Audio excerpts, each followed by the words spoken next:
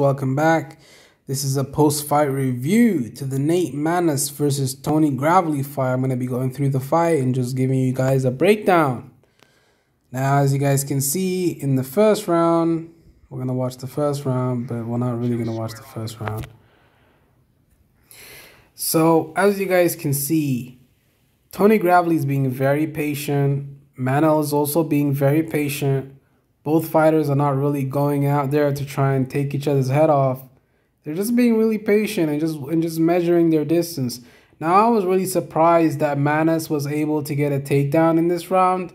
And he was actually very proficient in his takedown defense. You know, Gravely is supposed to be the guy that takes down Maness, not Maness taking down Gravely. That was really surprising. You see right here, he takes him down somewhere in the 2-minute mark. When I was watching it, I was like, damn. And his takedown defense is really good. As you guys can see, that's a 50-50 position right here. And he's able to defend that. Then Gravely goes for that front headlock position. Very good takedown defense. But then he's able to out-scramble him and take him down. You know, Maness is supposed to be the guy that's not the takedown expert. And he takes down the takedown expert. Kind of talk about the wheels getting turned, you know, like the man's actually really good at grappling. Maness surprised me a little bit, you know. Gravely is supposed to be the guy, this wrestling phenom, but he still can't take down Maness. 0 takedowns in this round. First round was pretty close. Now we're getting into the second round. I feel like somebody's going to get finished in this round. So it looks like a dogfight. Kind of looks like a dogfight. We're looking at a dogfight. Gravely keeps trying to get that takedown.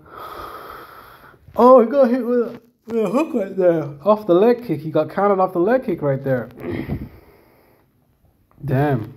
This fight's entertaining, huh? Oh my god. Dude got knocked the fuck out. Damn. What was that punch? Beautiful body work by Maness.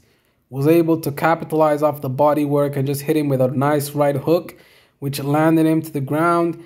And now Maness is just going off, putting in that work and just piling on that head of his, you know, just wailing away on that big ass head of Gravely's, you know, just wailing away, just wearing him down. And eventually he gets him out of there. The stoppage was coming, and the ref was taking a good look at the fighter, and Gravely was just out of there, man. He didn't want to fight. He didn't want to continue. And as you guys can see, his posture tells you that he didn't want to continue because the man has his hands to the ground, not trying to get back up to his feet, and just taking a lot of punishment.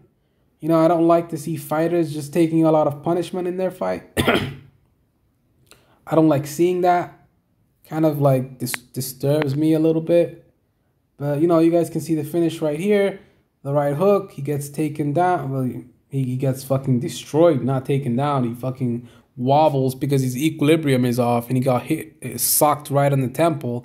That does that to you. Your equilibrium does absolutely get shut off when you do that.